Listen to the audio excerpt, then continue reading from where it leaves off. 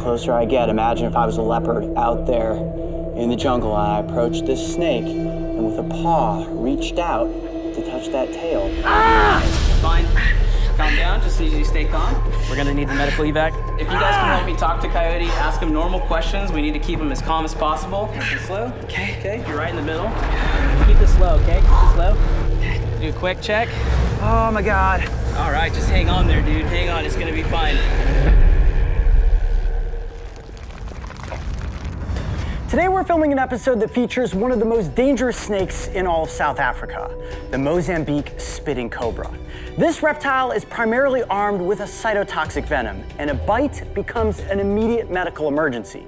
And the crew and I are going to participate in a training drill that will prepare us if the worst case scenario happens. Are you ready? Let's go. All right, time to reveal the snake. And bite! Mike, I got bit! Coyote, freeze, back up, back up, back up. Tyrone, can you secure that snake? Hold still, okay. Snake secured. Snake secured, good. Mario, can you grab me that chair, please, and place it next to the pool table? Sit down. All right, let's get this shirt off real quick. The whole shirt? Just the side, if anything. It's fine. Calm down, just need you to stay calm. Okay, hold still. It's gotta be that tight? Yep, we gotta keep these things nice and tight. You're gonna see the perfect squares as we come through. Okay. I'm gonna pull my gloves real quick. All right. Should I elevate my arm at all or anything? Nope, keep it lower than your heart. Okay. All right, let's get you up nice and slow.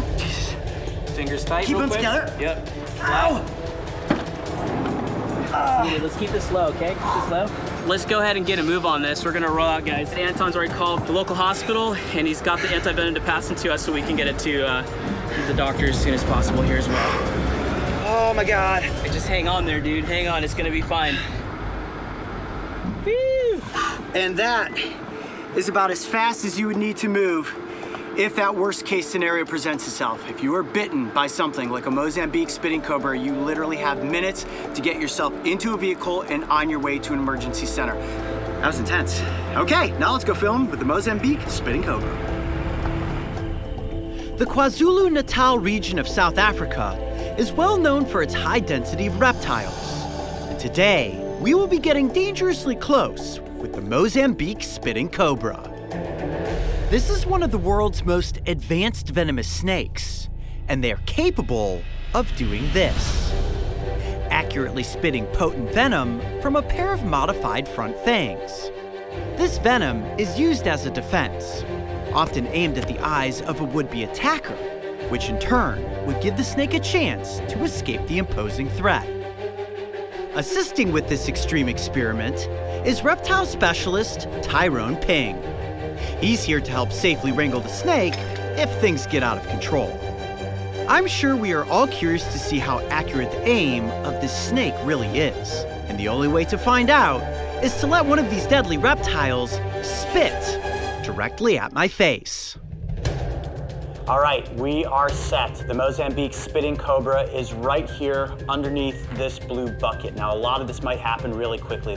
These reptiles are incredibly accurate with their spitting ability. Let's see if we can catch it in slow motion. All right, here we go. I'm gonna get into position here. Woo! Definitely a little nerve-wracking. All right, Tyrone, when you're ready, let's peel back the bucket and see what happens. I'm right here, buddy. Okay, staying calm at the moment. Oh, jeez. I'm right here. I'm right here. Look at my eyes. Look at my eyes, Cobra. Oh, wow. Full shot straight into my face. Holy cow. Did you guys see that? Look at the shield is completely coated. What's unique about this cobra is you'd think they would have to be completely reared up and hooding to be able to spit, but they can actually spit from that lower angle, and that's one way that they easily trick any invading predator. Think, all right, I'm gonna be able to get in there and get my food, but then the cobra does that, just like that with the face. And that accuracy is unbelievable. All I have to do is move in close, and look at that, how quick that is. And that's a little bit less of a stream than I thought, but it seems just like a bunch of mist as you're driving through, let's say, a car wash, and it's like all over. All right, going in for another spritz. The Mozambique spitting cobra is actually one of the smaller cobra species here in South Africa. But this highly evolved defensive ability of the snake specifically is what makes it so unique. And if it is able to blind anything that's potentially attacking it, that of course gives it the chance to quickly make an escape. Look at the precision. All I need to do is move very slowly back and forth, and that snake does not lose its focus on where my hand is at, and specifically where my eyes are located. Let's go for one more even closer. Yeah, it's about as close as you probably want to get to a spitting cobra right there.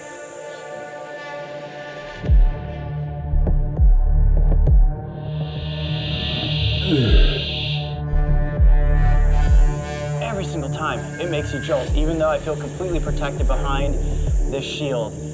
It never gets any less nerve-wracking to be that close.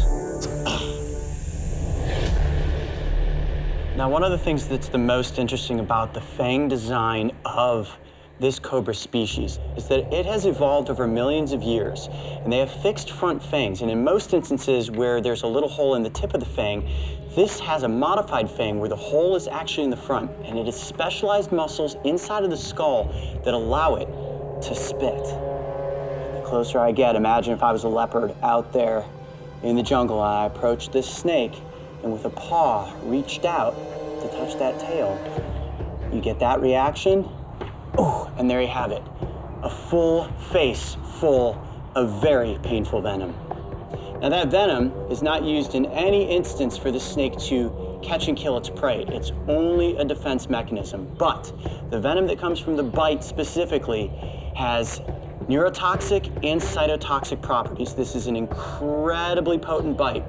And if I was bitten, it would be an immediate medical emergency, and anti-venom would definitely need to be administered if we were to save my life. But the spitting aspects, like you saw just there, will not kill you if it just gets into your eye. Wow, that was 2 double squirts right in a row. Whew. Doesn't get much crazier than that. One of the coolest and most famous influences in relation to the spitting cobra is, of course, the Dilophosaurus from Jurassic Park.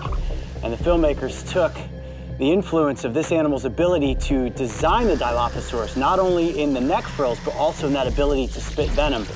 And right now, I definitely feel like Dennis Nedry when it comes to getting shot in the face with toxic venom. You can see the snake is just completely locked in at the moment. And that accuracy is impressive. Venomous snakes don't want to use their toxic powers on humans.